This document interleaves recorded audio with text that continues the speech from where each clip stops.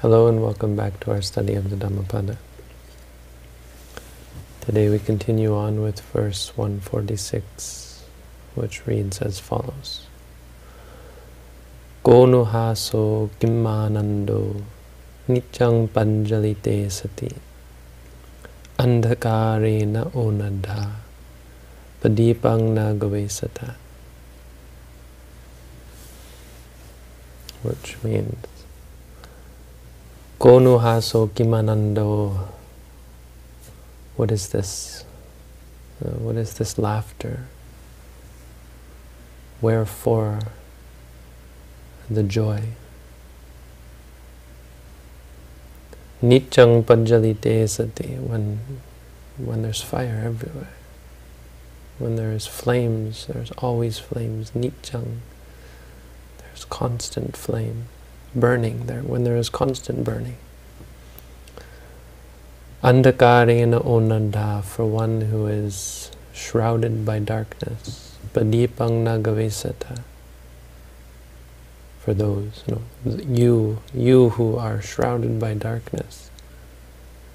You don't seek out a light, a lamp, padipa.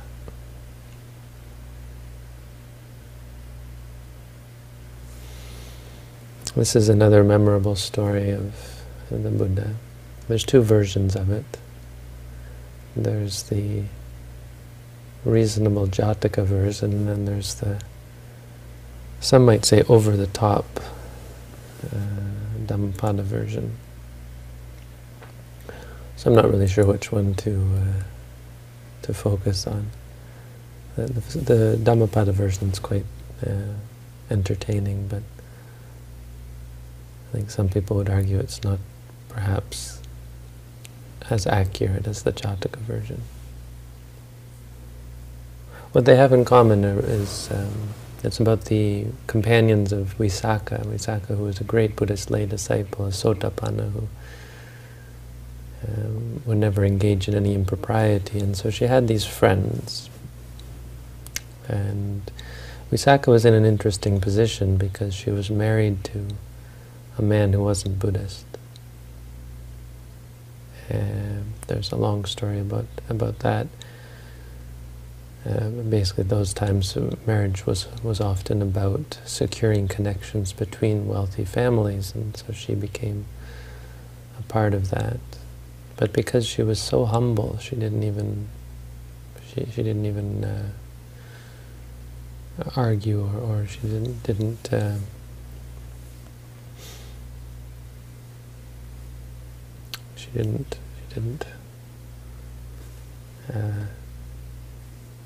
get upset about it at all. But then she had great trouble and was ended up getting in a real fight with her stepfather. Her father-in-law, her husband's father. He got very angry at her. It's a long story. It's not our story here. But the story we have here is of some of her friends who, in this environment, were perhaps, were clearly not so inclined towards purity and goodness. Maybe they weren't such terrible people, but they were perhaps misled. And all of their husbands got together on a drinking festival and got really roaring, stinking drunk. But the wives, of course, they had to do all the preparations, and they weren't allowed to get drunk. Now the Dhammapada story says that they got drunk anyway. They convinced Visakha to take them into this pleasure garden, and they got drunk. Where they could be away from the eyes of their husbands, and they took strong drink, it says, and Visakha asked them, what are you going to do? Your husbands are going to be all upset. If you go home, they'll know you're drunk. And sure enough, when they got back, their husbands beat them all. And they didn't learn. This is the Dhammapada story. The Jataka story doesn't have any of this. It comes a bit later. But then they still wanted to get drunk. And so they asked Visakha, they say, hey, let's go to the garden again. And she said, no, I'm not having anything to do with you anymore. And they said, well then take us to, she said, for me I'm Buddhist and I follow the Buddhist teaching, and strong drink is something that destroys your mindfulness. That's what's important about this story for us as meditators. And they said, well then take us to see the Buddha. There's anything to get them out of the house, right? But so she took them to see the Buddha, and they snuck alcohol jugs under their dresses, under their cloaks. And so they all showed up at the monastery of the Buddha. Would have been Jetavana. Ever been to India? It's a beautiful place. And so they sat down, and the Buddha started preaching, and they smuggled the alcohol out, and they all got drunk. And so the Buddha was preaching, but they couldn't hear the tipping back and forth. And then they started, they got it in their heads that they would start dancing, and so they all got up and started dancing in front of the Buddha. And then the Dhammapada story says, again, this is where it gets a little bit exaggerated maybe, but it says there was a Mara angel, a deity of the Mara realms, the evil, the mischievous realms, who decided it would be a good idea to get these women to act really improper, and so she sort of possessed them or something and got them all to strip off their clothes and dance around naked in front of the Buddha. Quite a sight. And so both stories make clear that the Buddha sent forth some sort of special magical power, some projection of color, of very dark rays of not lightness, but rays of darkness, or dark blue light or something. And it frightened them. He shocked them back into sobriety somehow.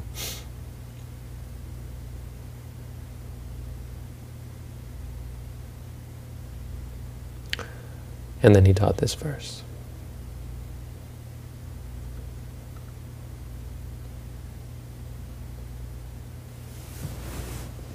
Why are you laughing? Wherefore the joy? When there is constant flame, it is burning constantly. The world, the commentary says, he says the world is burning, actually. So it sounds, I think, for the ordinary listener, it sounds kind of exciting. I imagine for the meditators, there might be a twinge, what do you call a slight thought of, oh, dancing and singing, and maybe even alcohol. I suppose if you've started meditating, alcohol is less and less appealing as you start to see how messed up your mind already is without alcohol. But dancing and singing, they seem like wonderful things. It's exciting, right? It releases all sorts of pleasant chemicals in the brain and makes you feel lots of pleasure. We don't see the fire. Intoxication, it's an interesting topic. Alcohol is something that intoxicates you. We should talk about this because it's an issue in meditation practice. The living of your life. What are the things that are going to support your practice? What are the things that are going to hinder it? Alcohol is one of the things it's the antithesis of meditation. It's the opposite. Meditation is about clearing your mind, trying to cultivate the habit of seeing things clearly as they are, and alcohol is for the explicit purpose of dulling and muddling things so that you can't see things, and so that your ordinary reactions to things are dulled, and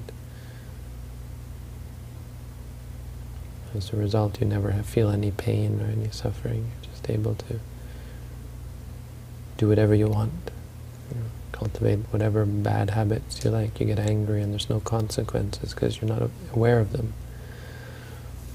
And that's really the thing about alcohol, is it blinds you to the nature of your actions. And I've told this story before, but there was one night, I remember explicitly, I mean, I used to get drunk, and thinking back, I don't suppose I did a lot of terrible things, but there was one night that I remember explicitly. I was just fell in with the wrong crowd, and ended up going around stealing other people's alcohol and waking people up and bothering people in the middle of the night and getting into all sorts of trouble, and ended up getting in seriously damaging friendships as a result. I mean, there's so many stories of the results of alcohol. Abuse comes from alcohol, violence of all sorts. Of course, sexual promiscuity comes, unwanted pregnancies, I imagine. But it cultivates all sorts of terrible bad habits. It allows your mind the freedom to be as evil as you want. You could be good under alcohol, I suppose. It's possible that under alcohol you could be quite nice to people. There are times, the happy drunk who sits there and says, "I love you, man," that kind of thing. You could argue there's some wholesomeness going on there. Yeah, there's a lot of delusion and unwholesomeness as well. But it prevents you from being able to see clearly. It's the very essence of what it does. And it allows that, so first of all, that's something we have to be clear about, that things like drinking alcohol, most drugs as well, are highly problematic for meditation practice. Marijuana, I think, is an obvious one. It just makes things too distorted. People who do marijuana might argue, I've done it before. I was never really, did a lot of marijuana for a time. Problematic. Doesn't allow you to have a clear mind and to see things clearly as they are. It's meant, these things are, marijuana and alcohol in general are meant to dull things, are meant to bring positive states only and allow you, free you from the need to experience the harshness of reality, because reality can be quite harsh. And if you're not well trained and sharp as a diamond, it will cut you.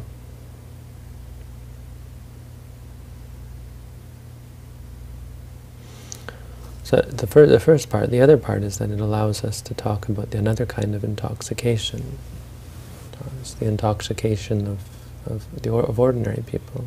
The intoxication that's present in all of us at all times. Not at all times, but throughout our lives.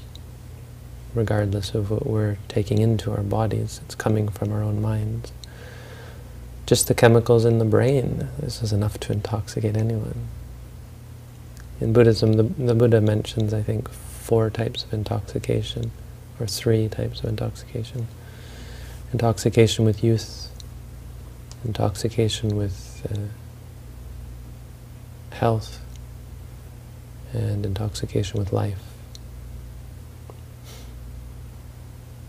Can't remember if there's a 4th, but so young people are intoxicated with youth. That's what leads us to do far more drugs and alcohol to do far more than we would otherwise. We're young, right?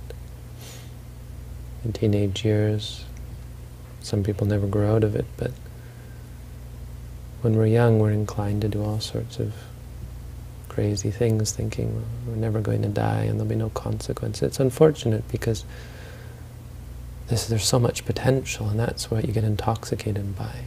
Infinite potential. And so do whatever you want.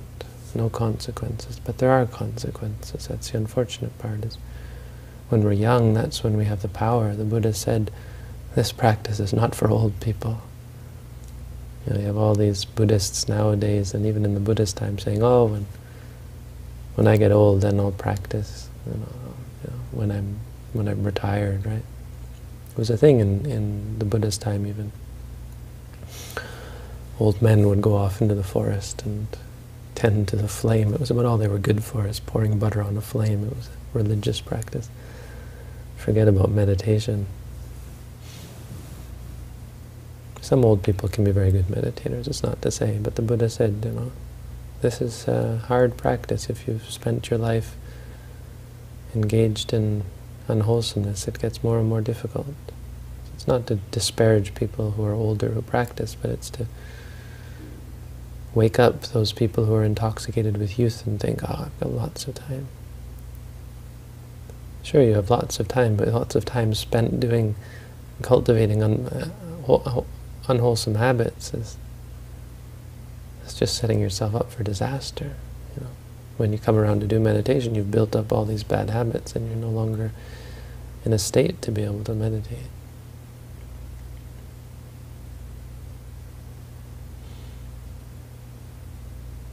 We're intoxicated with health. We feel healthy, fit. Healthy and fit, thinking illness will never come to me. You get intoxicated by it. It doesn't really matter whether we don't have to talk about getting old or getting sick. Of course, that's the reality of it, right? You could get sick at any time and you're going to get old, and youth will not last forever. But more to the point is just being attached and becoming intoxicated with your youth and your health. Healthy people get so wrapped up in materialism, right? Exercising, running, dancing, singing, right? You see these women dancing and singing, enjoying their bodies. So much that they became intoxicated. It's interesting because this is what you start to see in meditation, that reality is quite a bit harsher than we think it is. And so you have two options. You can spend your time intoxicating yourself, either with external substances or just with the chemicals in your brain, Find ways to find pleasure again and again. It's intoxicating. It blinds you to the reality. You feel pain, you feel stress. Go off and take your drug, shoot up in the brain. And it's repressed for a while. Of course, it gets worse the next time it comes, and worse until you become a drug addict. Whether it's external drugs or brain drugs, it's all the same.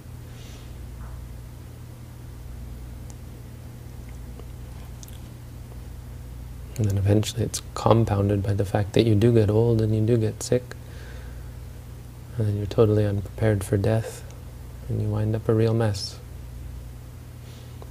Or reborn as a dog or a pig or something. Really, who knows, when your mind is not clear.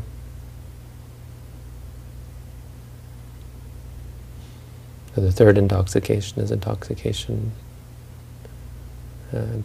by life, intoxication with life. I'm alive, carpe diem, seize the day.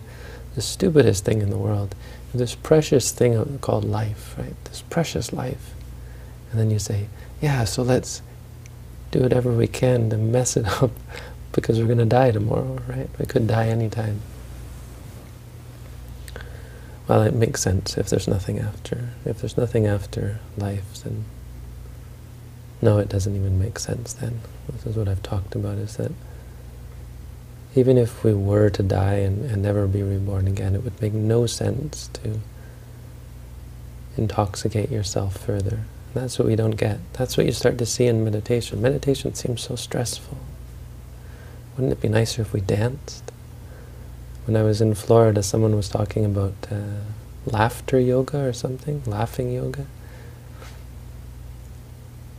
I don't know, as a Buddhist you sometimes have to bite your tongue with all these spiritual practices. Arguably some of them are positive, but I think they get a little bit indulgent. Wouldn't it be better if I taught you all how to laugh and solve your problems by laughing? Sounds more fun. But that's what meditation shows you. Meditation, insight meditation, shows you something different. shows you the nature of reality, shows you your experience.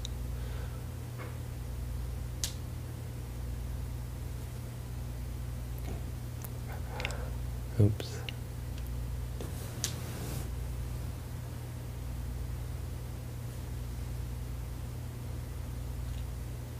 And it teaches you to overcome your intoxication. So recently,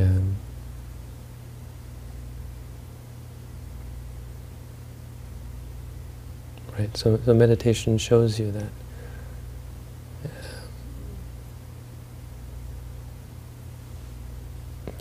life is not, or the indulgence, intoxication, is not actually happiness. Right? When you're meditating, you can see all of your impurities, we'd call them, but let's think of them as our attachments, our desires. And you're able to reflect objectively on them. And as you experience them, as you experience the things that you want and the wanting of it, you can feel the stress. You can see how it's actually stressful. It's like a dog, a hungry dog who sees a bone smeared with blood and thinks, oh, I'll satiate my hunger with that bone. Gnawing on the bone, and can gnaw on the bone forever and will never be satisfied. We'll always have this gnawing, stressful feeling of hunger. That's what you start to see in the meditation. And then, of course, the fact that there is life after death just compounds that, because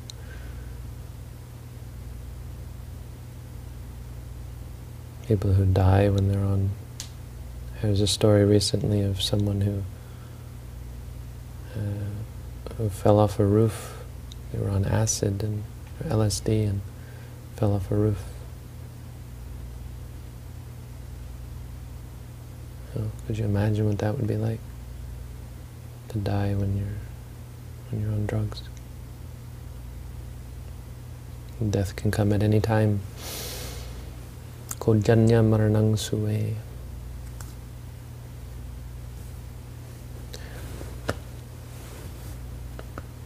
So that's the verse. That brings us to the verse. The verse has some interesting aspects. So why laughter? Why exaltation? This is this. Here, there's a better translation. Here's the fun translation from the Jataka. You can all remember this, because it rhymes. No place for laughter here, no room for joy. The flames of passion suffering worlds destroy. The flames of passion suffering worlds destroy. Why overwhelmed in darkest night I pray, seek ye no torch to light you on your way. It's a good question for all of us, not just these intoxicated women, all of us living in the world, chasing after useless things, distracting ourselves until catastrophe, until tragedy strikes, and then it's too late, we're unable to deal with it. We're untrained, unprepared for it. Meanwhile, we live our lives content with mediocrity, with stressful lives, interspersed with bits of happiness.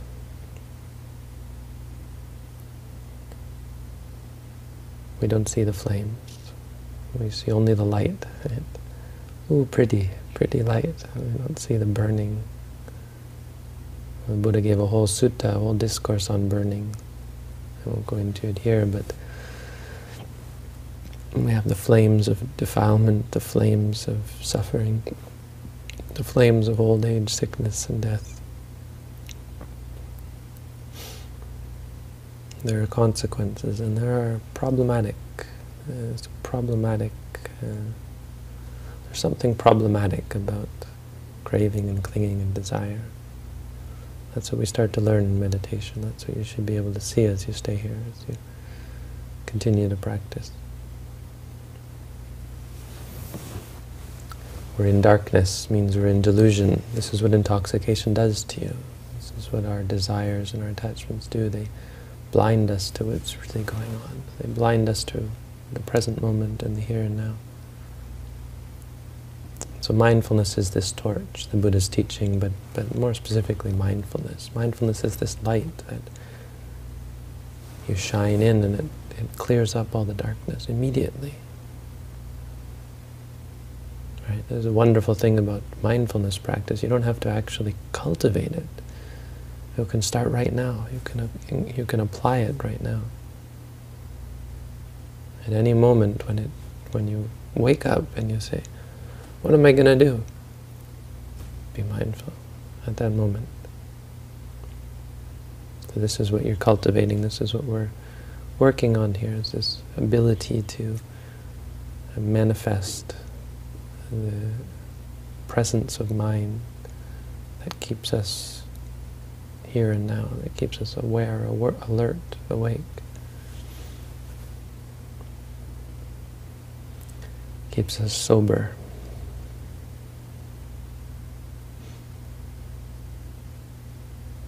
So there you go. There's our Dhammapada first for this evening on intoxication. Thank you all for tuning in. Wishing you all the